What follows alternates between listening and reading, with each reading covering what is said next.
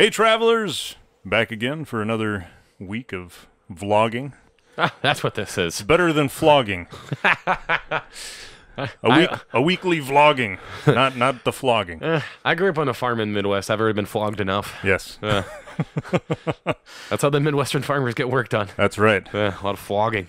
So new this week, we just announced yesterday, or whenever you're watching this, it won't be yesterday, but we have the latest Taproom Travelers beer bus. Always a good time. Always a good time. This time our theme is, we actually have a real theme around the world. So we're going to go to Untappd. Untappd, nice German brewery. Oh, yeah? And Boom Island. Nice Belgian brewery. Yes. Ladonia Cerveceria. I'm glad you're the one that says that, because I don't think I could say that. My life depended on it. But a nice Mexican or south of the border. Latin, yes, yes. brewery. And then, of course, the last one slipping my mind, the Irish one. Finnegan's. There you go. Next to your favorite hotel. My favorite hotel is right next to Finnegan's, guys. Yes, it is. The Best Western Normandy. The Best Western Normandy. If you want a real fun experience... No, I'm not even kidding when I say this. That hotel is uniquely weird in all the best kind of ways. And for being downtown, it's got a nice parking lot. Which, downtown Minneapolis, has a good great luck finding a parking lot. And it's the second most affordable downtown. And it's it's clean. By all means, it's clean. Yeah. It's just the architecture of the place, the interior design is super bizarre, and it makes me so happy every time I'm there. They have a nice sauna. They have a nice pool. So I just find myself in the sauna just enjoying the bizarreness. I feel like a Wes Anderson movie should be shot in that place. It is. So maybe sometime we'll take a trip over there and we'll stay at the Normandy, but we're not doing that this time. Maybe they'll sponsor us. Yeah, maybe they'll sponsor us. We're not doing that this time. This time we're actually just going to take the bus over and then come straight back. But the great thing is, if you have your hot passport from Minnesota, Finnegan's is in there. Yeah. So you can get a 2-for-1 at Finnegan's. No, yeah, and then support a charity on top of it. Yeah, Finnegan's is a cool brewery. I mean, all their proceeds go to helping local food pantries. Yeah. They have a reverse food truck that goes and gets food from places that have too much and take it to people who don't have enough. Right. Yeah. Yeah. So Finnegan's is cool. I mean, Boom Island, great. But I mean, they're all. That's the fun part about Europe. You know, Europe gets hyper specific on their regional styles. Where United States, we just make everything. So it's fun to go to a brewery that specializes in one or two different things. Yeah. Yeah. Yeah. And we're gonna go to Boom Island early because the last time we went to Boom Island, we went. I think it was number. Bring some water, folks. I think it was number 4 on the list. 4 or 5. And 5 is too many. And that was the stopping point for everybody, and we still had another stop left. That's the silver bullet. That was pretty much the downfall of everybody. Down. That was when Mike from Pitchfork started reintroducing himself to everybody. Which Mike from Pitchfork? I guess you'll have to figure that one out on your own. Yeah, there's 2 of them. There's 2 of them. them. The Mike show over there. There used to be 3. Yeah, right? Yeah, my brain just internally explodes. Crazy. So today, all of that news, so you can check out all of our social media channels. And don't drink without your passport. Yeah, don't drink without your passport. That's this shirt, Hot Passport. Oh, I didn't actually notice that. Yeah. Yeah. That is a nice shirt. That's a nice fitting shirt. Thanks to Matt at Hot Passport. You wear that shirt with class. Thank you. Appreciate that. So yeah, check all that stuff out. You can find tickets at taproomtravelers.com/beerrun, and then we'll put a link down below for you. That way you can, if you're in the Eau Claire area or anywhere between Eau Claire and Hudson, we'll pick you up and you can get on the bus. It's always a good time. The one I'm really excited about is the one I can't pronounce. Yeah, Ladonia.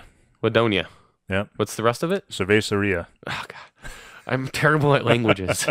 And it's not. I'm not trying to be mean. I'm terrible at languages. No, I know. I can attest. I barely speak English. It's true. No, but the cool part about that is because Mexico has or Central America, South America, Latin America has a rich history of German immigrants going over there, much like a lot of other places in the world and starting breweries.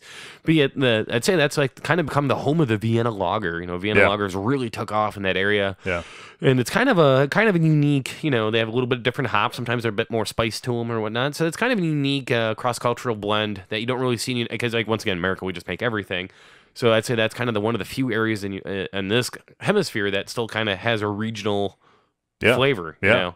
And it's not one of those that you would see. It's not. I mean, I don't know of any other Mexican brewery. No, I mean, that's it. Especially up north here. Yeah. The best we can do around here is, Dos Equis or, Corona. Modelo. Yeah. Modelo Especial. Oh, So listen to that. You put the little flare on there. yes. I can't do any of that. Yeah. So yeah, check out all those, and we hope that you'll join us on the next bus. Today, we decided to have some beers that are pastry beers. Oh. Thank you to Candace at Coffee Grounds again for supplying these beers. Yeah, I mean, we paid for them, but she got them there. Yeah, so. I mean, she does a good job at curating her yes. beer lineup and kind of getting the hard to come find by beers. And she carries stuff that no one else really wants to deal with. Mm-hmm. These like one-offs. And she just does a really good job at her job. So yes, she does. Tip to the head of anyone who's good at what they do. You know what I think I'm going to do, though? I think I'm going to switch the lineup. Oh. So I remember that this is an IPA. I constantly forget that it's an IPA. Yeah, I mean, we should probably just cover what a pastry beer is. Yeah, go right ahead. It started, I would say, the first pastry beer that I was truly aware of would have probably been the creme brulee from Southern Tier, the creme brulee stout, and they kind of kicked off, because milk stouts, chocolate stouts have always kind of been a thing, and then all of a sudden people started making them taste like dessert. And hence the pastry stout term comes into place here. And there's a few breweries that were ahead of their time in the pastry stout category. I remember Shiner had a birthday cake beer like 5 years ago. That was pretty solid. Yep. There used to be that Horny Goat in Wisconsin that made the brownie ale of some sort. Yep. That was also pretty solid. But it wasn't really until, I'd say, within the last couple of years here that the pastry stouts have really taken off. And it's kind of become a staple pastry stouts and like hazy IPAs. They're kind of evolving. Stouts and IPAs evolve. They're kind of evolving together. So it's an interesting fad we're in, and it's making some really delicious beers. And I think that's also doing a good job at bringing in beer drinkers that normally wouldn't drink beer. Like your wife is not a big beer drinker, but I think she's really embraced the pastry stouts. The pastry stouts. More so than any other person I've met. Yes. the peanut butter porters and stouts and basically anything with peanut butter, chocolate, anything with chocolate or peanut butter. And then she's got a whole nother side to her where she likes the sours and... Yeah. The not beer tasting beers. Yeah, the not beer tasting beers. Yeah, but it's cool. It's great because I can't tell you how many times that I've worked down at the Lazy Monk where I get people asking, "What do you have that doesn't taste like beer?" Yeah, and it's a nice beer to come up with, and that's kind of the cool part about beer is that there's a flavor for everyone. Yeah. Whenever somebody says they don't like beer, I just go, "I'll find you something." You just haven't found the right category, son. Gotta throw that. Gotta be condescending. And yet there's people where you could pour them something as long as you don't tell them that it's a beer. My mom's one of those folks. Then they'll drink it. Otherwise, if you go, "Wow, that's a beer," I knew I didn't like this. I remember one time I was sampling my mom on a bunch of beers trying to find her, and the one that she actually drank a couple beers of was a smoked beer. Really? I was like, of all beers, of all these beers, Mom, the smoked one? She's like, yeah, this one tastes pretty good. I'm like, okay. So never keep trying, folks. That's right. Keep trying. So the first one that we're going to have is from Decadent, and it's a pecan pie. But here's the thing: it's a double IPA with pecans and maple syrup. So this is going to be the weirdest one of the day. Right. I'm going to just go ahead and predict that. And my wife bought this one, and I told her, "You do realize that that's a double IPA, right?" And she said, "Nope, I didn't see that." And I said, "Well, then we're going to put that on the vlog." It is weirdly clear. It has got the color of an IPA. So far, this beer, if someone were to pour this beer to me, I have a feeling my expectations would not meet my the reality of the beer. It's almost like it's got a suspension or those floaties in there. I don't know what that is, man. It's hard to tell. It almost looks suspended in a way, but maybe not. Oh yeah. Get a handful of bubbles, but a lot of just. It has the nose of a double IPA. Yeah, it has a smidgen of sweetness on the nose. Yeah. Wow. That's actually really good. That maple's. I don't know that I've ever had maple syrup in a double IPA before, but that's actually pretty good. I've never got to say this about a beer, but that maple's popping. Yeah, it's popping. Popping. Maybe that's what's floating around in there. I don't know. I mean, that if anything, it's a actually relatively balanced beer. The sugar from the maple is balancing nicely with the hops to make a very drinkable, balanced beer. Yeah. Because we talk about balanced beers and like Sure. Vienna lagers and all these beers. Yeah. Old school beers are known for their balance, but It's fun when people can make a balanced beer out of weird shit. Yeah. Like maple and pecans. Pecans. Although I don't taste the pecan any. I don't know if pecans have a ton of flavor to begin with. They don't. They're nutty. Yeah. Imagine that a nut tastes like a nut. Yeah. Yeah. Yeah. Schnoz, I'm very pleasantly surprised by that one. I could easily drink a 4-pack of this. I'm assuming they come in 4-packs. I don't know. I bought this. We bought this individually. Where is Decadent even from? I'm not familiar with Decadent as much. You know, that's Dorchester Brewing Company, brewed and canned by Dorchester, Boston, Massachusetts. Wow, those Boston folks. How about that? My sister-in-law lives in Boston. I'll have to ask her about her opinion on Decadent. It's crazy Bostonians. They got Sam Adams and they got Decadent. That's right. All right, so the next one, this one's actually just called Bakery. Oh. From the brewery. I always like to call it the Browery. Yeah, remember Browery. Jake Leinenkugel, or was that Jake? Who pronounces brewery just amazing? It's Dick Leinenkugel. Dick. Yeah. I wish I could say it that way for this. Yes, the brewery.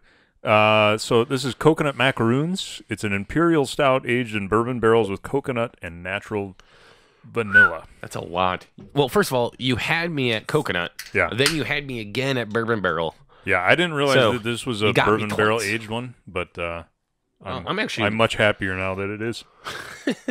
Imagine that, Landon. I know Jake's not here, but right now Jake's at home crying. He'll survive. He'll be all right. There's more cans of this. Probably better save some of that for when my wife gets home. Yeah. Well, there's a lot going on that nose. Oh, wow. Sweet. Booze. Sweet. Bourbon. That's about all I get. Sweet booze. I get a little vanilla in there. Yeah.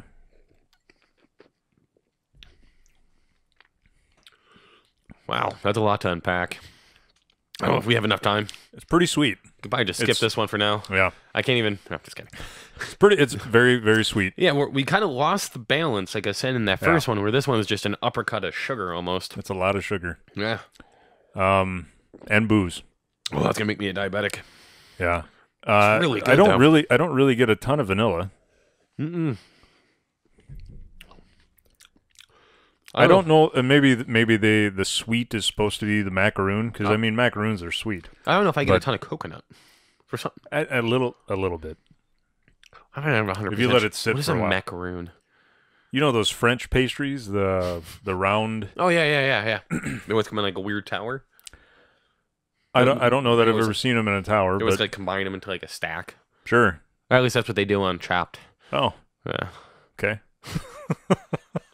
I know what a macaroon is. It took me a minute. Okay, good. I don't think I've ever eaten a macaroon, so I can't. They're delicious, but yeah.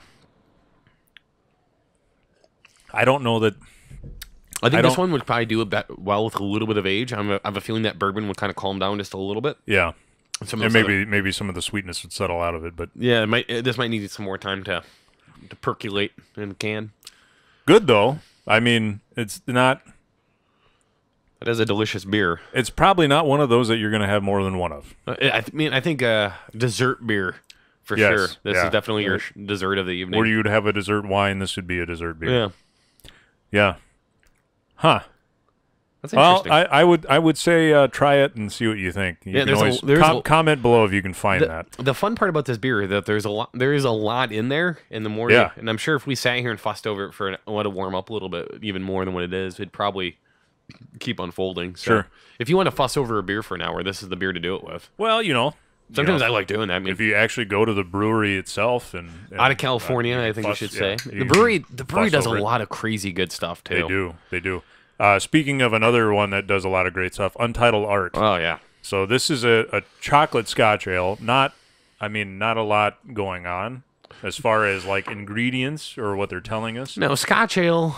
I don't think I've ever had a chocolate Scotch ale before. I don't know. Scotch ales is a style that it's a relatively popular style. You got your old Chubbs out there and beers like that. Yeah. But I don't think I've ever seen a lot of people experimenting with the Scotch ale. No, I mean usually it's just a Scotch ale. That or it's bourbon barrel aged. Right. You don't often see adjuncts put into it. Not a lot of. It looks like a Scotch ale, and it's got that nice coppery color. Yeah. I mean, Scotch ale is already naturally a sweet beer. Let's see, let's get it one more I got sweet on the nose, but I couldn't tell if that was from the pecan before or not. It's not overly sweet. It's got a nice little chocolate. Got a nice little chocolate backbone to an otherwise very well-made Scotch ale. Yeah. So it's a Scotch ale first, I would say. Yep. With a little chocolate With a little backbone. bit of chocolate. Yeah. Yeah. Good beer. This one is probably more sessionable Yes. than the brewery's one. Yes. The bakery is not what I would call sessionable beer. Tasty. I like Yeah. it. No. That's a great beer. Untitled Art. Thanks, Untitled Art. Yeah. Fun little brewery. Yeah. Wanakee, Wisconsin. One of those great Wisconsin. Where's that, you ask? I have no idea. There's a lot of Wisconsin names that when you see.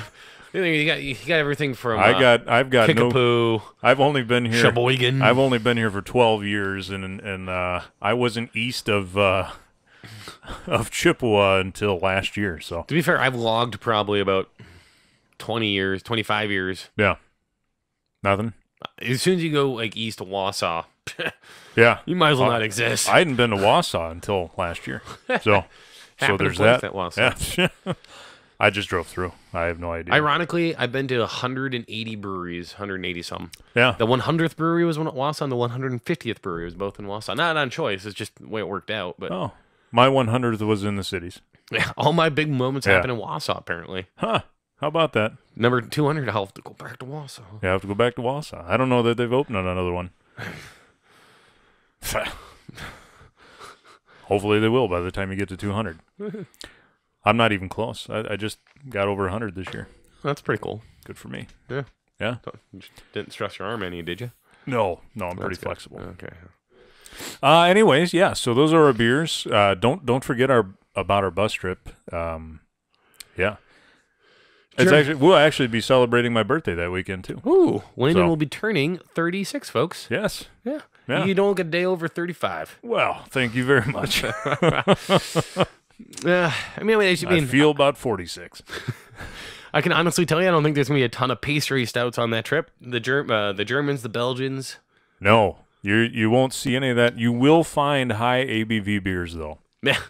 Ladonia won't, and you won't find anything at Finnegan's. Finnegan's does make some out of. One of my favorite beers at Finnegan's back in the day was their Beer de Blanc. You know, it was a beer with the champagne yeast in it. So they have a few kind of experimental stuff, but I don't mean they're otherwise Finnegan's. I want to remind everybody about Finnegan's too. They just moved into a new place, a bigger place.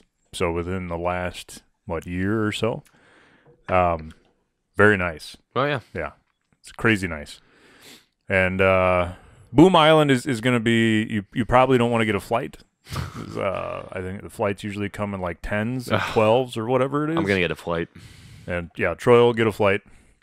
Uda Pills, very sessionable German style beers. I think it's worth just I love, and this is a personal thing that I'm weirdly into, but Yeah. I love the contrast between German and Belgian beer philosophy. German's all about engineering, making huge volumes of beer, drinking huge volumes, consistency, sessionability. And Belgian is not, they're small quantities. Every beer is its own, a lot of barrel aging, a lot of souring, a lot of just that beer will, very, very different things. There's places in Belgium that won't serve you a third glass of beer because you won't be able to appreciate it. A lot of unique glassware for every beer. Also true. You won't be able to appreciate it. You have 3 glasses of Belgian beer. ABV. Yes. You go to England and Ireland and all these guys are like, oh, they drink all day. I'm like, yeah, but they're drinking like 3.5%. Right. You go to Belgium, they drink at the end of the day because that's 13%, son. I looked at Boom Island, and granted, the tap list will change between now and April 13th. By the way, it's April 13th, and you'll find that out if you look at the information. The list will change, but I think the lowest ABV beer that Boom Island had on was somewhere around 6, maybe 6.5. So yeah, Bring your drinking pants, folks. that's right. Anyway, so that's all we have for this week. Check all the information out below, and we'll see you next week right here. Prost. Hey everybody, thanks for watching. If you like what you saw, you can click down below where there's some more episodes for you to watch. And don't forget to like, comment, and subscribe on episodes that you do watch. We hope to see you next time.